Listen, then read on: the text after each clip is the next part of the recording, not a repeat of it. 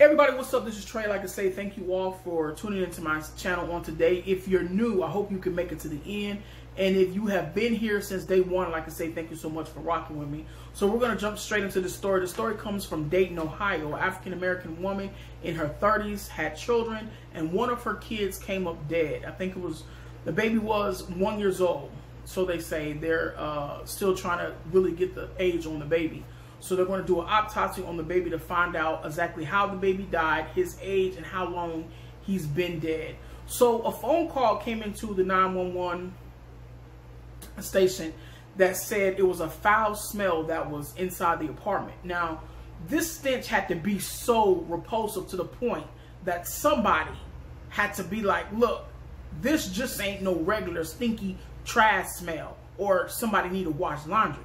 This smell smells like a dead body. So they called the authorities. Authorities came in. They went through the apartment, searched the woman's apartment, and found out it was the remains of a baby that was in the apartment. So, boom, that's where the story comes from. And when I saw the story, I was thinking the same thing you all was thinking. Oh, this woman needs to be threw up on the jail. She needs to go to hell. She needs to burn. You understand what I'm saying? Because you are thinking to yourself, how in the world could a mother do this to her own child? So I did some investigation. I went onto her Facebook page because I wanted to know more about this woman instead of just what we see in the media. Wanted to give her a fair chance. So I went onto her Facebook page. I found out that she likes to go clubbing. I found out that she's a boxer and she fights, because I heard a video of her talking about beating some girl so-and-so. So when I heard that, I was like, surely this can't be all this is to this woman. So I did some more digging, and then that's how I found out that she was a boxer. So I was like, okay, I'd rather find out that she's a boxer than to find out she just likes going around randomly beating up girls because she gets paid for what she do. So then I started thinking, I wonder if that's how the baby died. I wonder if she beat this baby to death. Because the baby died somehow.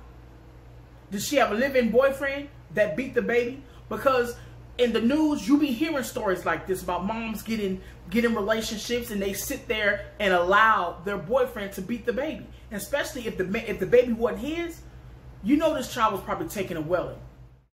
See, the first thing that you have to understand is that when moms kill their kids, this stuff just don't come overnight. Just like there was this mom who just recently pushed her autistic son into a lake. And then she ran and started screaming help. And someone videotaped it and said that was her first attempt. And then she went an hour later and then they found her son dead for real inside of another large body of water. You understand? So this stuff that happens to moms when they kill their kids, it don't just happen overnight. They just don't get a while out there and said, I'm going to kill Johnny today. See, all this stuff, it stems from somewhere. If murder springs up out of you, it's because it was rooted in. So my guess is that 1 year old, what do kids do? Cry. I have a 2-year-old. My 2-year-old cries all the time. You understand? But that's what goes with having kids. And those are the things that people don't talk about. They don't talk about it enough. They make you see, oh, a woman pregnant, and she all on Facebook showing her belly, showing her sonogram. Oh, they having reveal parties because people love stuff like that. They love having reveal. Is it going to be a boy or is it going to be a girl? We love stuff like that because it gets us attention. Everybody clicking like. Oh, congratulations. How many months are you? Are you going to have a reveal party? Let me cook you a cake. People love stuff like that. And half of the time, that's the reason why I think people have kids, because of the attention. But after the baby's born, and when the guests go home, because they done with saying how cute the baby is, they go back to their house, and then it's just you stuck in a house with a crying baby. You either gonna get a hard baby or easy baby. Some people get easy babies, which means the baby just sit there and look cute and sleep all day and then cry when he's hungry or when she want to be changed. But then you get other babies that just cry all the time. From the time they born probably till they turn 5 years old, they just cry, cry, cry. And like, that's how my son is. He cry, cry, cry, cry, cry. Sometimes I think he cried just because he discovered he had a mouth. But that's what kids do. And it is frustrating. So I understand that part. It's frustrating because when you have kids, your life is not technically over, but it sort of is over because now all your time and attention goes to your kids. And I saw pictures of her in a club, so she likes the club. And if you don't have no babysitter, what you gonna do? Stay home. It's been some stories that mamas will leave their kids in the house and go handle their business. Can care less if that baby 3 years old. Turn on loud music so you can't hear the baby cry and burn off. So I'm pretty sure all this pressure was building up on this woman. I'm not taking up for her, y'all.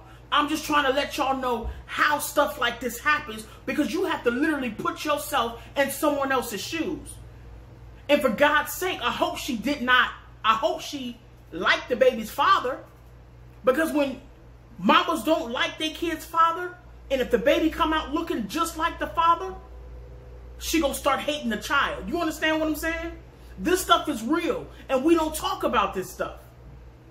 I believe that's the reason why God allowed our kids to look like us, because people love themselves. People love seeing their name on their birthday cake. They like seeing their name written across stuff. Oh, yeah, let me get my name on that shirt. People love themselves. So if you have a baby that looks like you, what you gonna do?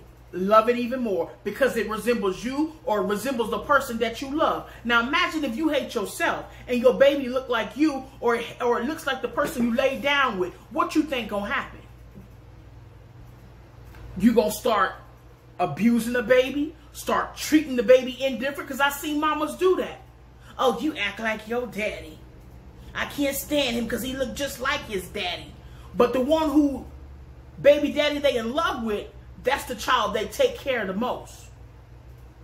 I really do hate when I see kids growing up with different fathers, because parents could pass on, but it's still sibling rivalry between the two because mama favored you more because she loved your daddy and she didn't too much care for me because she didn't like my daddy. It causes the kids to literally lead and walk on different paths in life.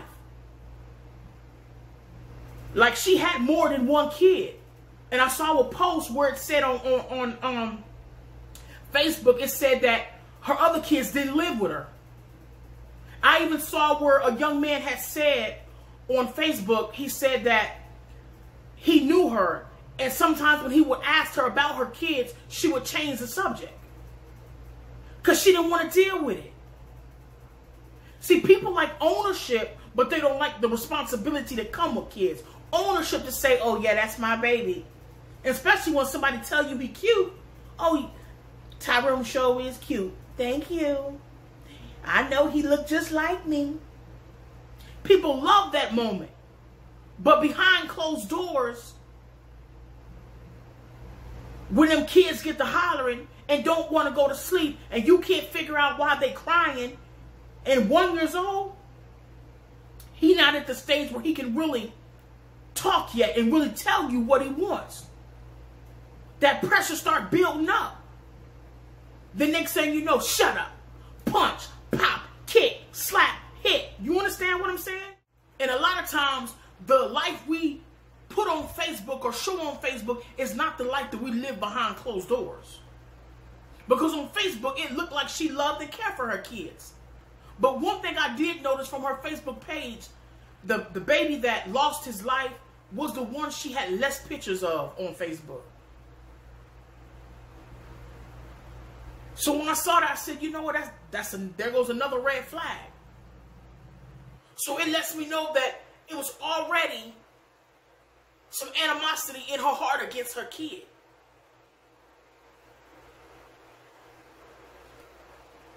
We live in a real world, you guys. And on the news, these stories are unbelievable, but they're real and they're happening. Use protection. Get on birth control. If you don't want the responsibility of having a child, so that you won't spend the rest of your life behind closed doors or behind bars because you couldn't handle being a parent.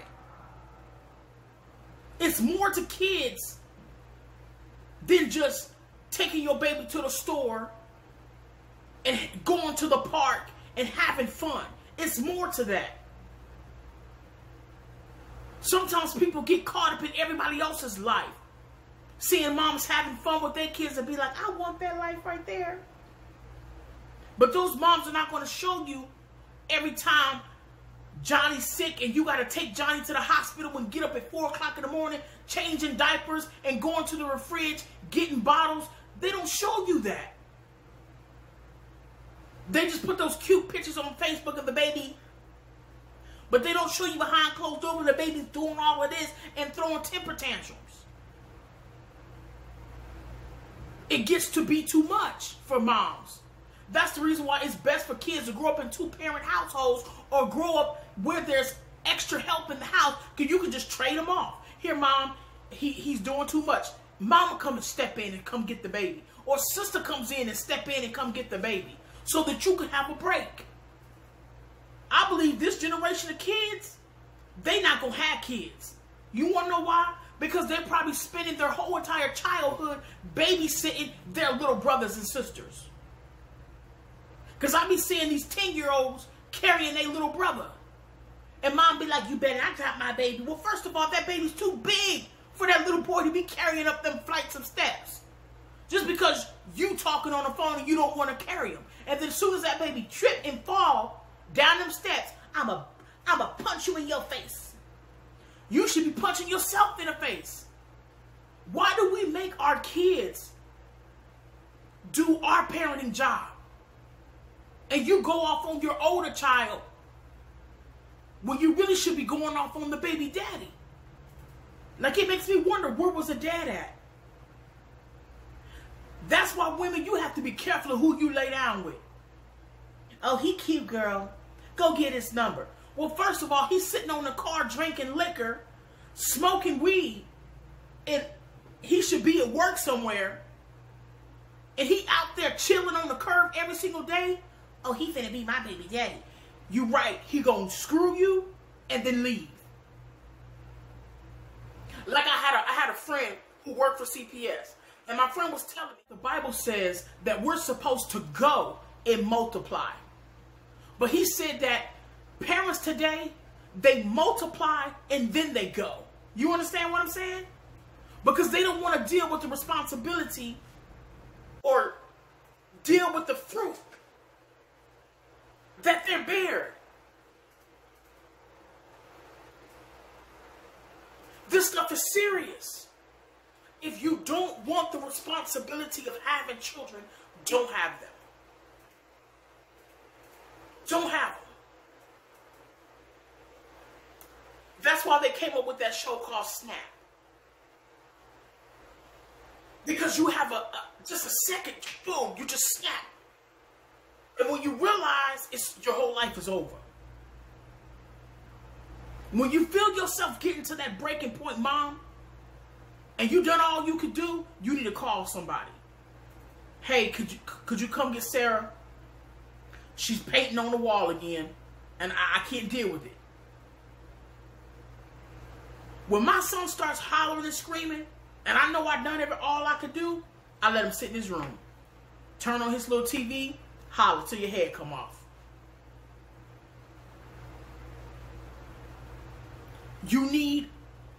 We say kids need a timeout. Sometimes parents, you need a timeout too. Just go in your room, shut your door.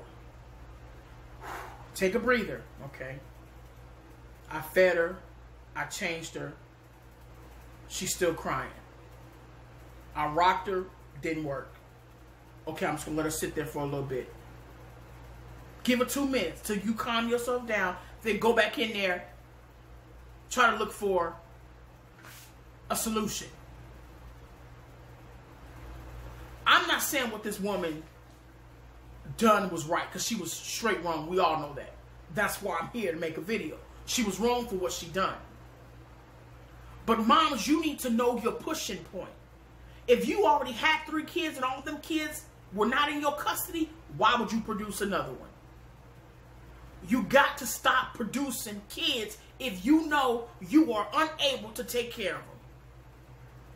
Because 9 times out of 10, if you have a child with a man that you know for a fact, you his side chick, he's not going to be there. And don't tell yourself, oh, I can change him. I can change him. He not going to change. You the side chick. He already told you I had 3 babies mamas while y'all was laying down with each other. And the only thing you said was, well, I'm going to be the 4th one.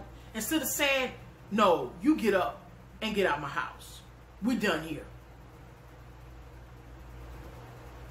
Women, y'all got to learn to start making better choices of who you lay down with, so that you won't find yourself in this situation.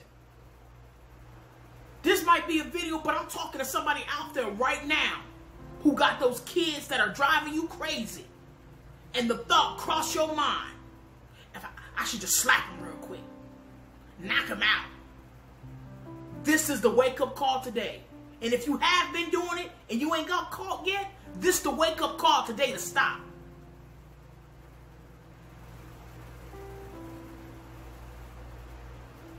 Real talk. I hope this video encourages somebody. I hope this video blesses somebody. Y'all like, comment, subscribe, share this video to this poor little baby that came to this earth for only 1 year. And now he's back in the hands of God, which probably, most definitely, is a more better place for you, little baby. I don't know the name of this child, but rest in peace.